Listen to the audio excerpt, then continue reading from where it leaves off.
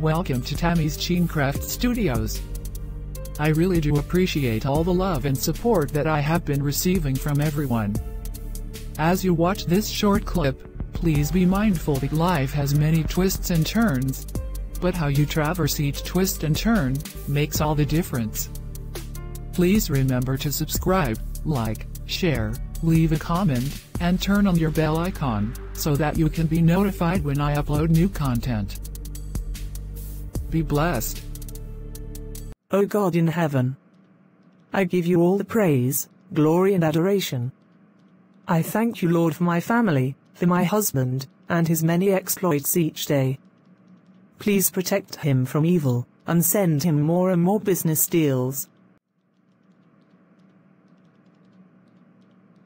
Please cover my husband and home with the blood of Jesus. Protect him from all the wandering eyes women. In Jesus' name, Amen. You have not served my breakfast as yet.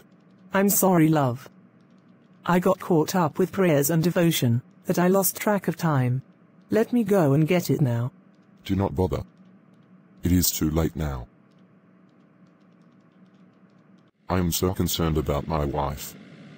We are both Christians, but she has taken things to another level. I love her, she is beautiful, but all of a sudden, she has been removing all the spice and excitement from our marriage. She has gotten so holy, even the sex is holy. She no longer dresses sexy for me in the house, and it is driving me crazy. Sister Melissa, please remember to be prayerful and put God first in everything. Our general overseer and his wife are depending on us to sow seeds in time, finances and prayer. I will not forget, and I will remind my husband too. I would like to stop by the shopping mall briefly. Okay. What are we doing here? I am getting a surprise for my husband. I am going to purchase the new iPhone 15 Pro Max for him. You are going to do what? But why? All these things are material possessions, and Solomon in the book of Ecclesiastes said, "Vanity upon vanity, all is vanity." Why buy such an expensive gift for your husband, when our minister and his wife are trying to gather funds for the church building project? Why not put the money there instead? Besides, all these things will fade. I learnt all these things after the death of my husband. It is no use storing up treasures here on earth, when very soon they will all fade away. Maybe you are correct, Sister Magdalene, but I can afford to get him an expensive gift. Besides, he deserves it. No buts, sister. The money you are about to spend is wasteful, and God will not be pleased with you. Even your mode of dressing, you are not modest, your skirt is short and you are wearing high heels which expose your legs. Christian women are supposed to be modest in their attire. Maybe you are correct. I will change. I do not want to go to hell. Sir, we did it. We have concluded all the planning and preparations, and now it is time to start building the shopping plaza. Are you serious? And here I was thinking we were behind time.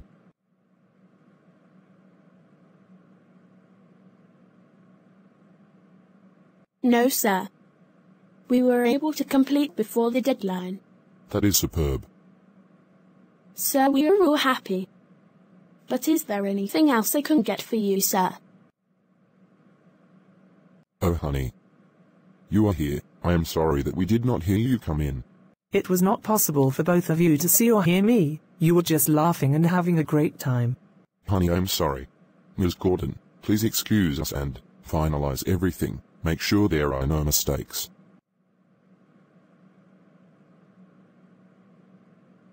What are you trying to do? This is a public place, and God said we should be modest with whatever we do. And that includes public show of affection. What? Are you saying that I am not allowed to kiss my legally married wife in my office? It is not proper. God is watching us.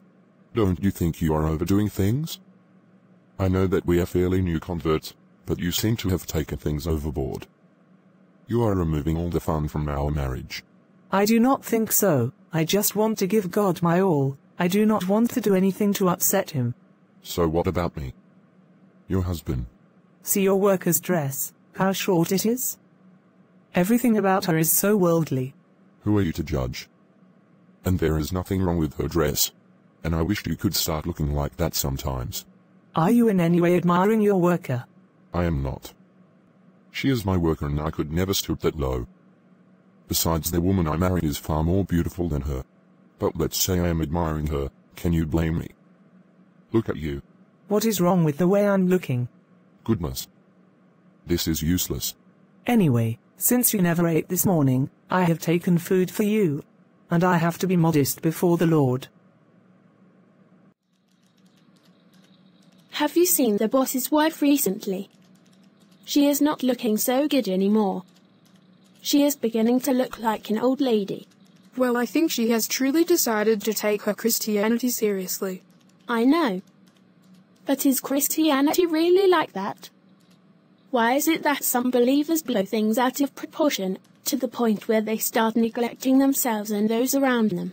Some people get carried away a lot, especially if they do not surround themselves with the right people. As for me, I am a Christian, but I am not going to lose myself. My Father in heaven is rich, so I must represent him well. We give you all the praise, glory and adoration, Lord. Thank you for taking my husband home safely. Bless us with children, Lord. Take care of my overseer and his wife. Provide a husband for Sister Magdalene, Father, Lord. Thank you for hearing my prayers. Amen.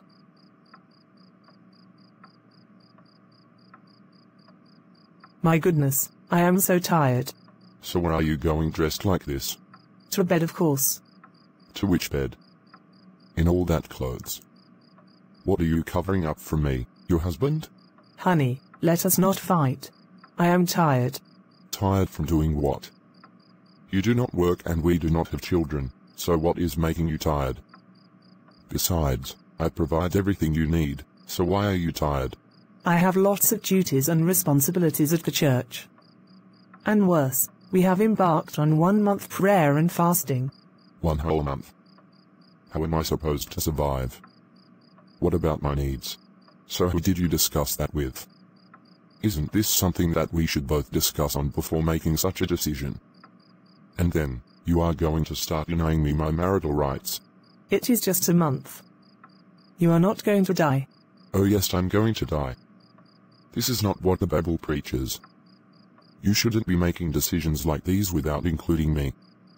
I am happy that we have both decided to serve God, but things are getting out of hand now. And honestly, I do not know how much more I can take. You know what? Let me go and sleep in the other room, because I cannot do this tonight. Seriously, I can't. I'm getting tired of this, Melissa, and one of these days, I'm going to lose it.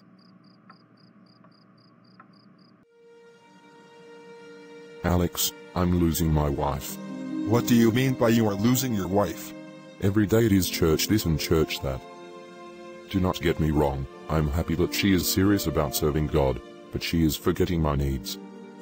We do not have fun like we used to, all of her time is devoted to church and church activities. And if that is not enough, she goes on long periods of fasting without consulting me, and that is affecting our sex life. How are we going to make babies under these conditions? My wife used to be sexy inside and out, now you cannot imagine what she looks like in my house, and when we do have some intimate time, it is not as exciting as before. She keeps saying she is to be modest before God. But Hebrews 13:4-6 says that marriage is honorable in all, and the bed undefiled. That is your right as her husband, and her right as your wife. Nothing should come between that unless you discussed it. That is my point. My wife and I never had these issues until we became a member of the church. Maybe you could try talking to her. Tell her exactly how you feel. Also, maybe try attending a new church. It could be that she is talking to the wrong people. And you think I haven't been trying to do that? I have, but things are getting worse by the day. As for changing churches, that is something to pray about. Have you tried reaching out to her mother? I never thought of that. That doesn't sound like a bad idea. It is almost 10:30 p.m., and my wife is not home from church as yet. There is no food for me to eat, and my home is untidy. I'm getting fed up, and I'm lonely. She doesn't care about my needs anymore. You are still up. What do you expect? It is almost 11 p.m. and my wife is not home.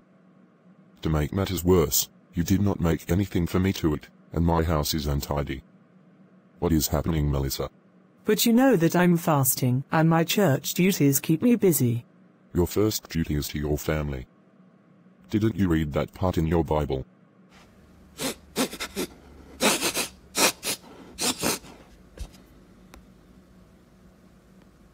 What is that smell? You never took your shower before leaving. I did, but no perfume or those worldly stuff. I'm the way God wants me to be, all natural. Lord, this is too much for me to bear. You are smelling horrible, Melissa.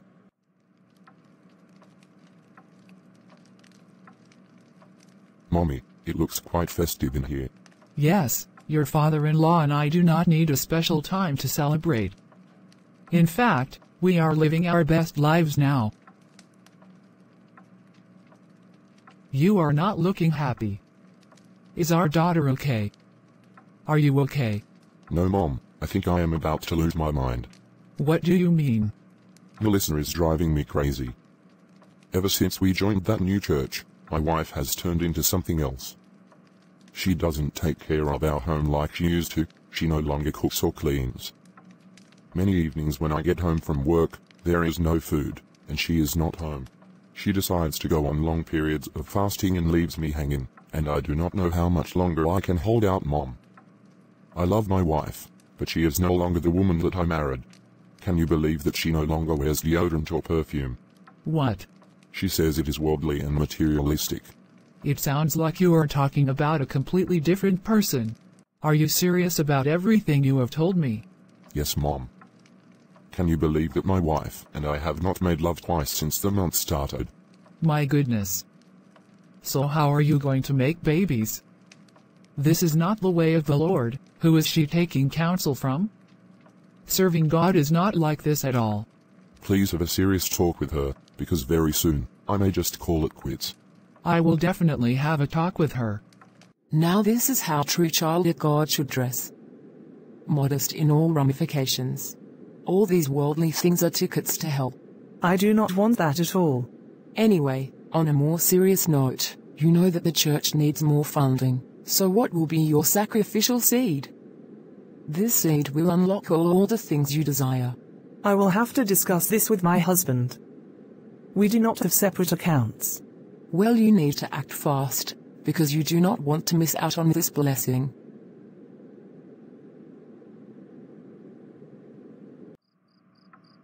Honey, I was thinking that we could say a prayer and... And what? No. As much as I haven't had in a while, I will pass. Not when you look and smell like that. Okay. Suit yourself. Pastor, you requested to see me. Yes. Please have a seat. I believe Sister Magdalene spoke with you concerning the financial needs of the church. Yes, sir. We were wondering if you could sow a sacrificial seed of $10,000. After this seed, more doors and opportunities will come for you and your husband. I also believe that God will bless your family with a child. We have recently concluded our series of prayer and fasting, so this seed will help open up the heavens even quicker. The angels will act on your behalf. Really, Pastor? But you have not asked about my husband? Oh? I forgot. How is he? He is doing well. God has been good to us. And he will do more if you sow that seed. Okay. Honey, I made your fave for breakfast. Interesting. Come and eat. I hope you enjoyed the food. Yes. You were always a great cook. Honey, the church is asking us to sow a sacrificial seed of $10,000. What? Why did they speak to you without me being present? What kind of church is that? Is that why you made me breakfast? Well, my darling wife, the answer is no.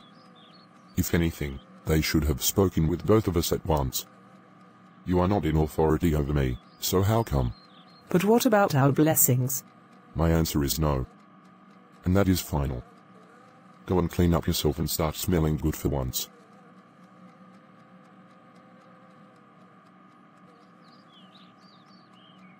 I need to find a way to get that money. I do not want to lose out on our blessings. You mean my wife? She is at church as usual. At least she made dinner and the house is clean. But the other things are the same. Her mom has promised to come and talk with her. I cannot wait, because I need my wife back, and I do not want to cheat. I am a Christian, but I have needs, which she is not fulfilling. Bank alert. $10,000. Alex. Let me call you back. Something just came up. So she defied my orders and took the money. This is the height of it. In all my years of being married, my wife has never been so disobedient and dishonest. This is it for me. I need a divorce, Melissa, and you need to leave my house. Why?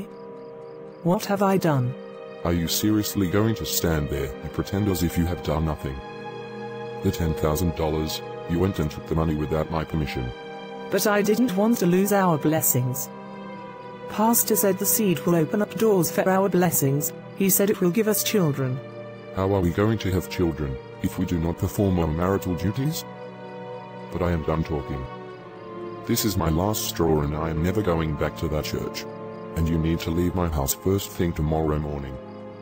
I'm tired of everything anyway. I am done. So you allowed your husband to chase you away from the house? Was this how we raised you? Have you ever seen me deny your father of anything? Do you think this is how true Christians behave?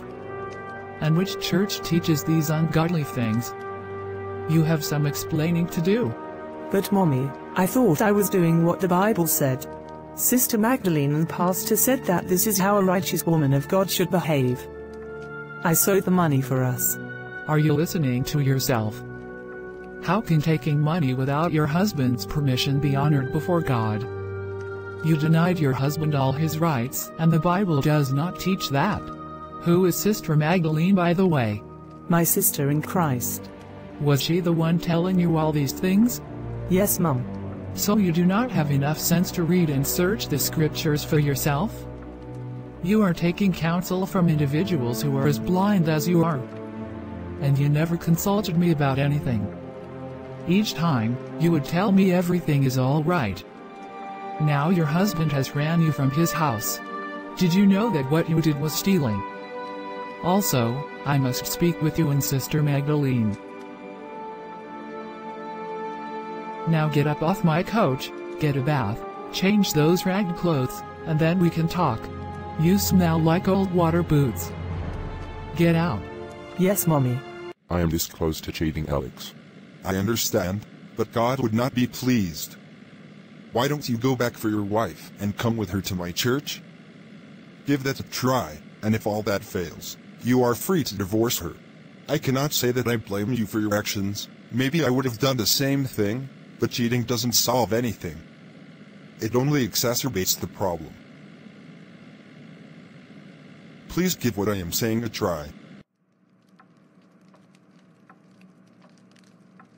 I am so sorry for misleading you. I honestly thought what I was doing was right. Not until your mom decided to do a series of Bible studies with us. It is so important for you to search the scriptures for yourself, and make sure that what you do lines up with God's word. I think we were both misled, and I made things difficult for my husband.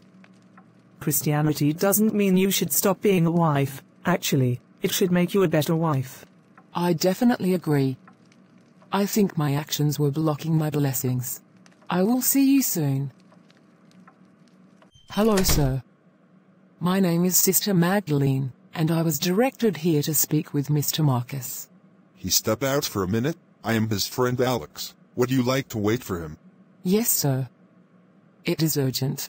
I will get him for you, but can you give me a few minutes of your time when you are through? How may I be of assistance to you? Sir, I am Melissa's friend and church sister. I was the one misleading her. I take full responsibility for everything. Please go back and get your wife, sir. She is truly sorry. We were both misled, and as of now, I am looking for a new place of worship. Thank you. Anything else? No, sir. Do not be afraid. But, if you do not mind, my friend would like to have a word with you. He is waiting in the lounge. My secretary will take you to him. That is if you are not in a hurry. Okay. I hope there is no problem. Go and find out for yourself. Mommy, you are beautiful. Where are you two going? Well, your dad and I still have date nights. As old as we are, we try to do fun things to keep our marriage current and exciting. Do not get me wrong, you know that we have had problems, but we are always finding ways to work out our differences, and on rare occasions, we invite a third party into our marriage or relationship. And that is what you should aim for. Your first ministry is to your husband, and then the church. Do not forget that.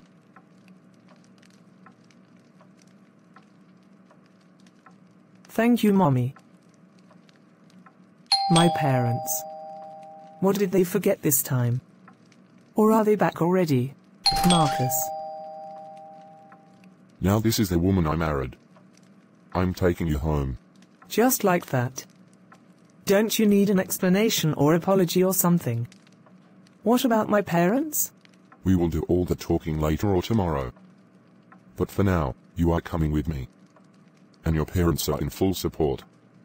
They are tired of you, and want you gone like yesterday, because they need their privacy back. Thank you, Jesus, for restoring my marriage.